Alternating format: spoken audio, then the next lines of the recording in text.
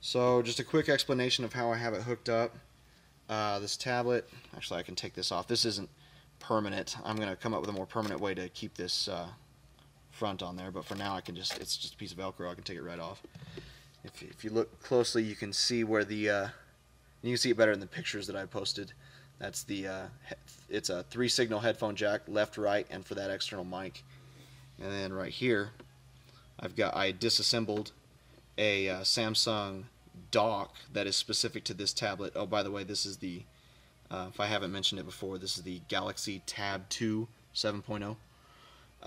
And they have a generic, for I think all Samsung tablets, a dock, and I show pictures of that as well. I disassembled the dock and just got the ribbon cable out of it so that I had this really thin. I wouldn't have to do any cutting into the vet itself. The only modifications to the actual Corvette I had to make was this guy right here. I dug into the temperature controls just a little bit so that I have access to the power button in case the tablet ever dies. I couldn't find a better way to automatically turn it on. I'm going to keep looking into this, but for now I had to have access to the power button. So I just dug into this a little bit. You know, it may make some cringe, but number one, you can get these pretty cheap on eBay if I were to massively screw it up, and I just don't really see that it's a huge deal. So I have access to the power button now with, you know, a small modification. One other small modification was just on the back side of this bezel, I had to Dremel just a little piece of plastic just below where this plugs in on the bezel itself, not on the dash, but on this radio bezel that you remove. I had to just file back a small piece of plastic that extended that was hitting the headphone jack.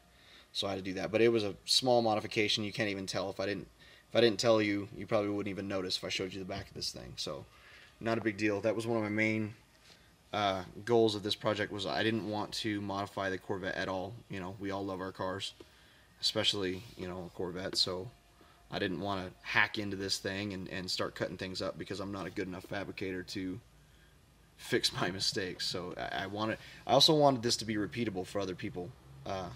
You know, so I wanted to make these videos and post as many pictures as I could, so that if somebody else wanted to do that, they could. Because I think it's a really cool project. It's a very functional project. The project cost, all said and done, is still less than your typical 7-inch touchscreen aftermarket stereo by a Pioneer or a Kenwood or an Alpine.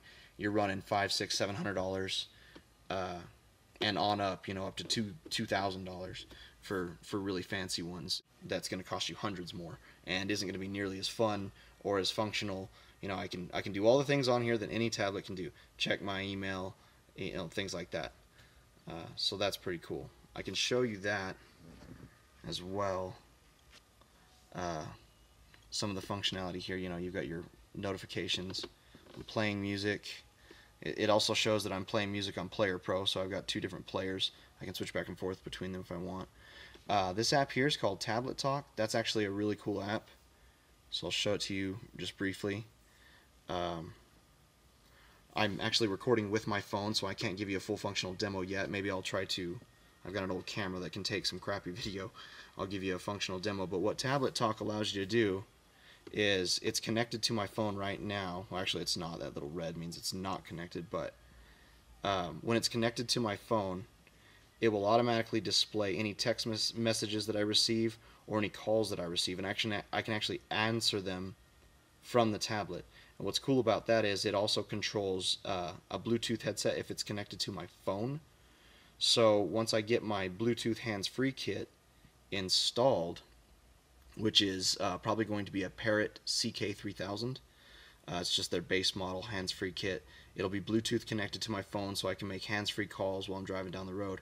But when somebody calls me, I don't have to pull the phone out or anything. Well, you can use the CK3000 itself to answer the call, but you can also use the tablet. It'll pop up. I've tested it successfully. It'll pop up with whoever's calling with the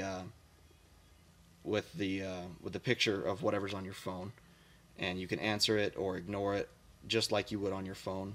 Also, when you get text messages, it'll pop up on the screen. You can reply to it, which obviously isn't very safe. I'm not going to text message while I'm driving down the road, but you can see that somebody texts you, which is really cool. So you can also make phone calls from the tablet. It'll come up with a full number pad. I don't think it supports voice calling, but I think the CK3000 itself does. So I don't think there's an issue there. But it's really nice to be able to see who's calling on your main screen. So if you don't feel like answering it or whatnot, you don't have to. What other apps do I have on here that are cool? My voicemail is set up through Google Voice, so voicemails will come up on here automatically as well. I don't have to get into my phone for that. If I get a voicemail while I'm driving down the road, this will notify me, new Google voicemail, and I can click. I don't know if I got anything I don't want people to see. But so here's my voicemails. I can go into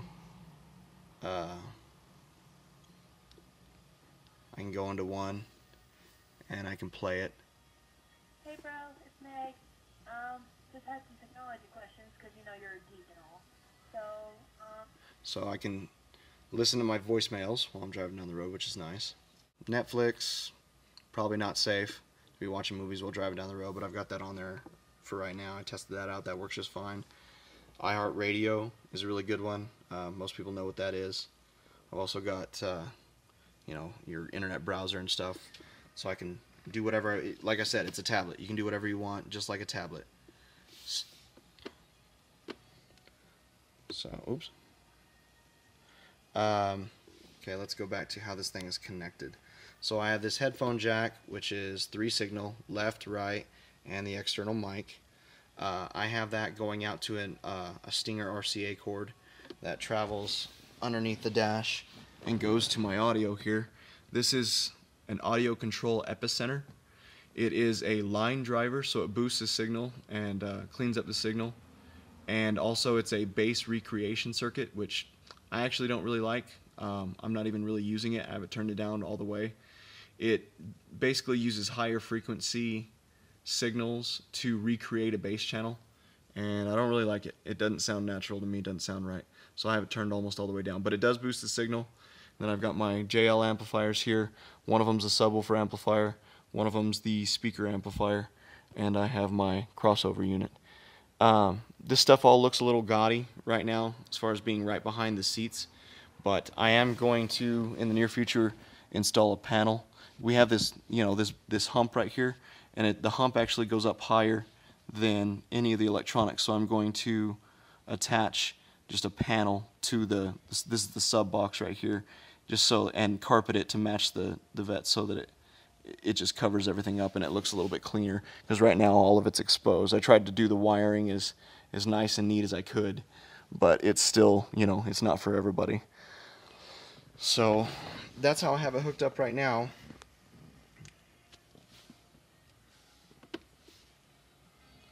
And yeah, I think that's all I have to show for now. I'll create another video in the near future once I get the hands-free kit installed, that Parrot kit. I will do another demo of it from a different camera so that I can show receiving and sending calls and how all that works together. And I will also create another video when I get steering wheel controls figured out. I've already got part of them figured out. I've got the buttons. I ordered them online from Performance Corvettes.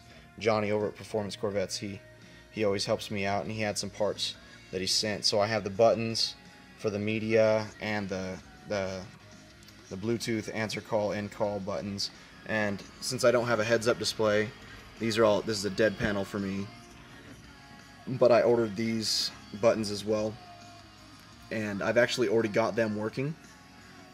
With the stereo, I can use it to turn the volume up and down and to skip tracks and things like that. I've already got that working. I just need to build the circuit itself to interface. I just have it on a breadboard, and it's very crude at this point. But once I get that built, I'll actually have controls. But the steering wheel controls are a little different. They're not dumb switches. They're actually a power-driven signal circuit.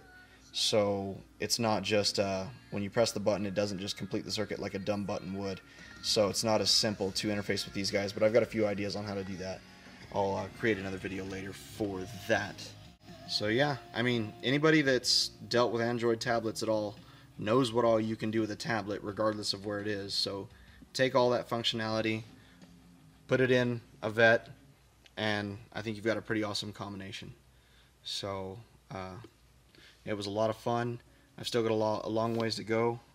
And yeah, so thanks for watching. Please post on the Vette forums. My ID on there is SDB_FTW. So feel free to ask me as many questions as you want. I really enjoy helping other people if they want to tackle something like this, or if you have just general questions and curiosity about the project, I'd be happy to answer them. And I'm on there quite often, so hope you guys enjoyed.